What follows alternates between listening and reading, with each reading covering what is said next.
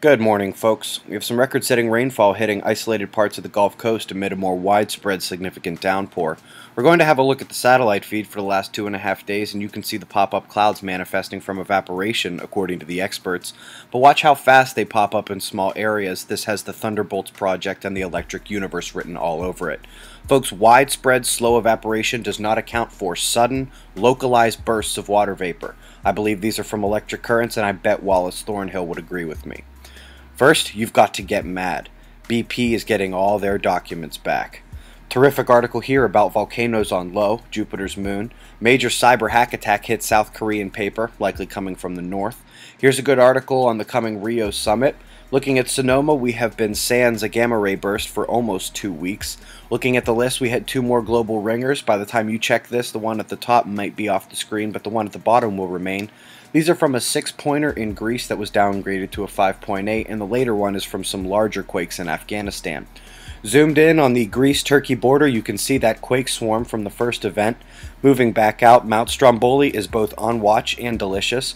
We had an unusual 4-pointer strike Egypt yesterday. The Puerto Rico and Virgin Islands quake swarm is elevated this morning, and we had a minor quake as north as we get them near Alaska.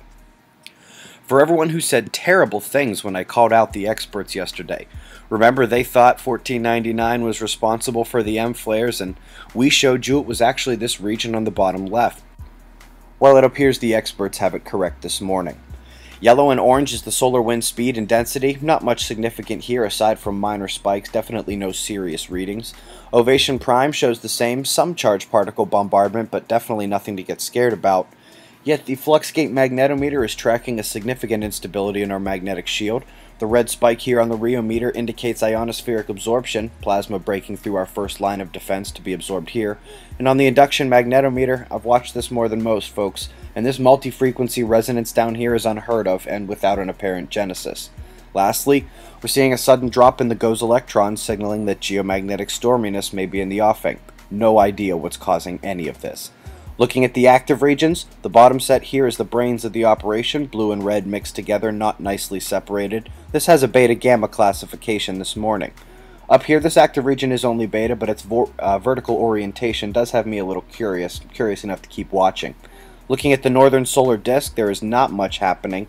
You can see that dark coronal hole up top turning away from us, unlikely to affect Earth. New active regions on the left. On the south, the coronal hole may affect us. Lots of thin dark plasma filaments to keep an eye on. CMEs may impact today. Definitely watch for more flares. That's the news, folks. Be safe.